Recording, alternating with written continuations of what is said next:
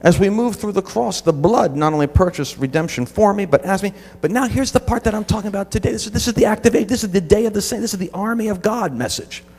Christ now lives in you. Christ in you is the hope of glory. So if Christ in you is the hope of glory, then what is frustrating us is the fact that we have something in us that isn't fully released because we haven't yet been trained for Christ to go through me. The moment you make that final step of realizing you're carrying something in you that is supernatural right now, and your identity is different than you think it is, you already have another name in glory because your new nature actually has taken the place of an old nature that was crucified 2,000 years ago.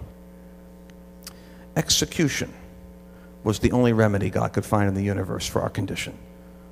Not a makeover, not therapy, not counseling, death.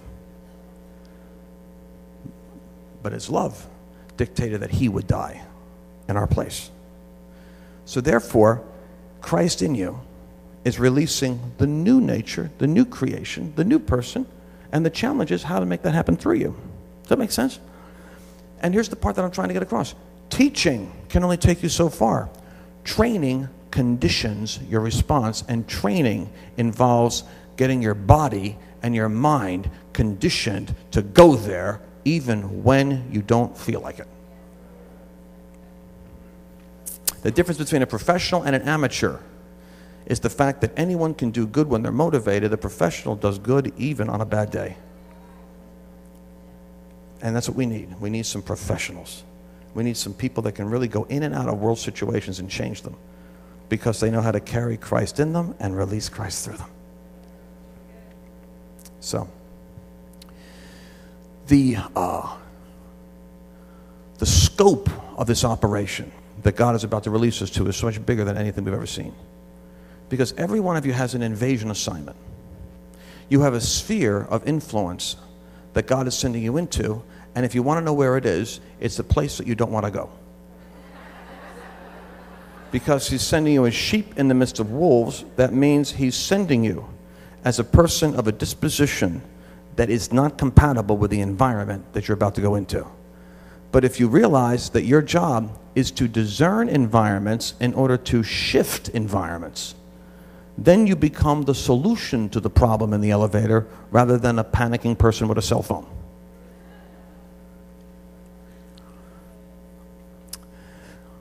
The blood has purchased access for us to go higher. The blood has made a way. And so where we're about to go is into a zone of the supernatural where heaven is invading earth and inviting us into missions and assignments that are completely different than the ones we thought we had. Here's how it looks like this. You want to see how this really works here? This is planet Earth. This is second heaven. This is third heaven. Paul said he was caught up to third heaven. I'm assuming if there's a third, there must be a second and a first. We wrestle not with flesh and blood, but principalities and powers and plexiglass pulpits. Could we move this off to the side?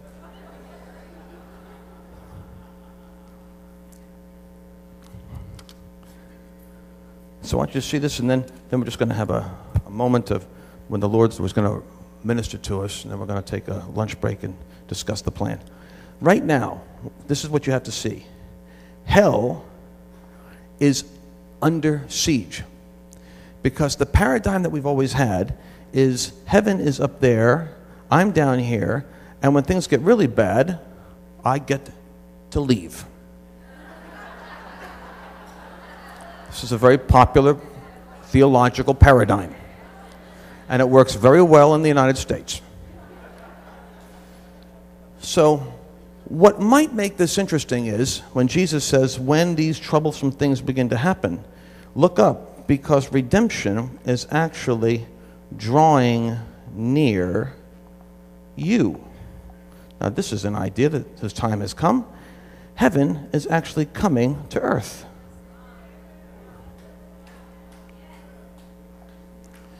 So heaven is moving this way.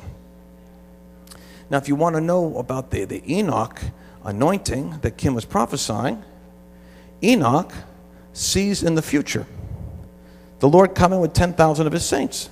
He's coming with this company. He's coming with an army. He's coming. He sees not going out. He sees God coming in. He sees it, and then under the prophetic anointing, he says it. He says what he sees, and he sees more of what he said, and something happened. He actually began to enter into what he saw. And this one man in history literally participated in a translation out of earth into what he saw coming. Now, this is the Enoch principle. A generation arises that sees tomorrow. But when they see tomorrow, they begin to enter into what they see.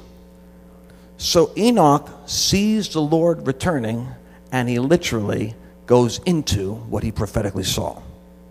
This translation generation, I believe, is a generation that sees heaven coming to earth and begins to go to the throne room and begins to realize that it has access to heaven in the earth, and from earth access to heaven.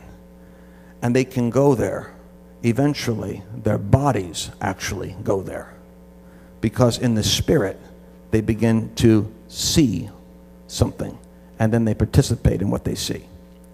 So it's a very fascinating thing to me that generation is probably alive right now. And the reason I know the generation is alive right now is because of this simple fact that from Adam to Abraham is 2,000 years. From Abraham to Jesus is 2,000 years. From Jesus to today is 2,000 years. We have already crossed the threshold of 6,000 years of biblical history. Every 2,000 years, God births the next manifestation of his redemption in a greater measure to wrap up history. We're living right now in the last 1.5% of history, because we're living at the end of the 2,000 years from Christ's first coming to his second coming, and we've got that very well historically documented. But what's fascinating to me is, when does this Enoch generation arise that sees the future and begins to enter into what they see? Begins to, in a sense, experience what they prophesy. Bring themselves into the manifestation of what they're proclaiming. The Bible says in Jude that Enoch is the seventh from Adam, which tells me that right now, the seventh generation from Adam is the generation that becomes the translation generation. This is it. We're at the threshold going over. This is just simple arithmetic. This is not something, no one had to figure. This is actual easy to figure out. So we have people here that are seeing this seventh day, this day of the Lord. We call it a millennium, call it what you will. I believe there are people alive today who are seeing the kingdom, the glory, the government that's about to come. And they have a unique authority to bring into the present what they see in the future. They have a unique authority to manifest that which they perceive. So that translation thing is kind of interesting. So I'm really believing, here's the amazing thing, I'm believing right now that on planet Earth you've got 6 billion people. You know what that means? In terms of, this is exactly what this would look like.